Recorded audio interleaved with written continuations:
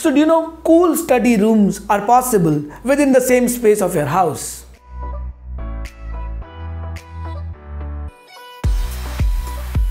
Hi, this is Shashank Jain, co-founder of Woodofa Interiors. Right now, I'll be sharing some cool tips for making a good study or a work office room inside your home. If you're coming to my channel for the first time, kindly hit the subscribe button and also do not forget to click on the bell notification icon there within the same space. Coming back to home and work is always a very tedious task. It is not bad if you have a very nice, bright, spacious study room. Even your kids want to work or want to do their homeworks nicely if they have that open spaces inside the room. Don't you agree that? Agreed, right? The next tip is having a chalkboard. Instead of walls, you can create a chalkboard wall where you or your kids can write and can play around within that same space. So they will not make other walls dirty. बाकी घर की दीवारों पे कोई cartoons, कोई colours, कोई sketch pens नहीं आएंगे. मेरे बच्चे बहुत करते थे. So what I did was I added a chalkboard inside one room to create that space. Always have cabinets in that study room. Cabinets not only brings open spaces like open bookshelves or some places to keep the books or the magazines or your children's home books that can be kept within that same space. Even the computers can be matched to the colors.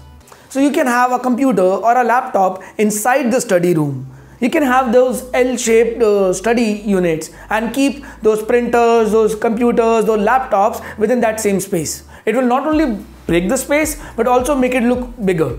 Have you seen movie like Social?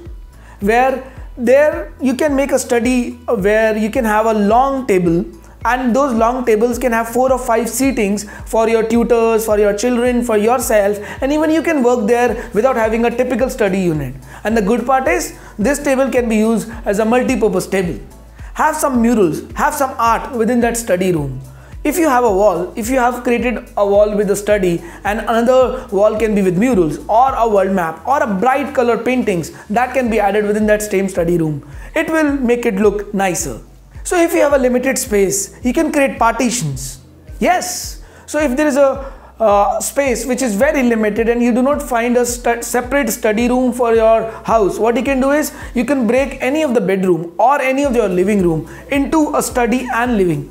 You can create a partition which has a table and you can create that space. That's called as added space, isn't it? I love the idea of study desk. Do you know? In a room, you can also create a booth or a study desk for your kids. Simple. What you can do in a wall, you can create separate spaces for studies. That can be for 2 of your kids or for yourself. So you and your kid can study with a separate study desk. Very simply done, and you can easily create it using a lot of colors and you can add that space in that same study room. A study room can also be made as a coffee place. Yes, what you can do, have one study desk and have one coffee place. Have a bay window or create a seating or a low seating within that same study area. That can be easily done. Then what else you can do is you can create some bunch of chairs or colorful chairs and you can create a U-type study where it can be used for the study and it can also be used as a pressing table. Why don't you think about it? So now I am assuming you will be able to implement all or some of these ideas into your workplaces or into your study rooms. If you can do that, you can also like and subscribe to my channel as well, isn't it? Click on the subscribe button and also the bell notification icon there.